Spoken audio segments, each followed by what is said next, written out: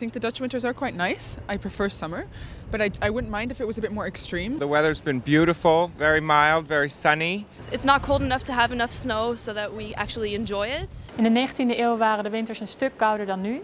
In de eerste helft van de 19e eeuw beleefde Nederland het einde van de kleine ijstijd. En omdat men zo afhankelijk was van de natuur, kozen de schilders dit ook vaak tot onderwerp in hun schilderijen. Reden voor het Rijksmuseum om de tentoonstelling Dutch Winters te openen op Schiphol. Hierin wordt de ontwikkeling van het 19e-eeuwse winterlandschap getoond. In de eerste helft van de 19e eeuw heerste in de schilderkunst de romantiek, waarbij liefde voor de natuur en het idealiseren van de werkelijkheid centraal stonden. Schilders gaven de natuur verfraaid weer, omdat ze de natuur eigenlijk zagen als een afspiegeling van het ideale. Vaak geven ze hun werk een soort warme gloed en heeft het echt een warm licht. In de jaren 70 van de 19e eeuw zetten de schilders van de Haagse school zich af tegen de romantiek, tegen de idealiserende schilderwijze. Ze wilden de natuur zo realistisch mogelijk weergeven en de lichtinval van een bepaald moment vastleggen.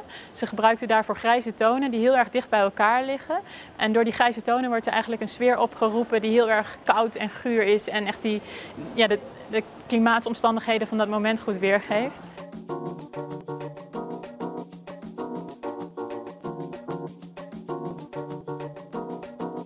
In de jaren 80 van de 19e eeuw krijgt de Haagse school een tegenhanger in het Amsterdamse impressionisme. De Amsterdamse impressionisten kozen eigenlijk steeds vaker de stad en het drukke dynamische stadsleven tot onderwerp in hun schilderijen in plaats van de landschappen. De Dutch Winters zijn nog te bewonderen tot en met 26 maart op de Holland Boulevard.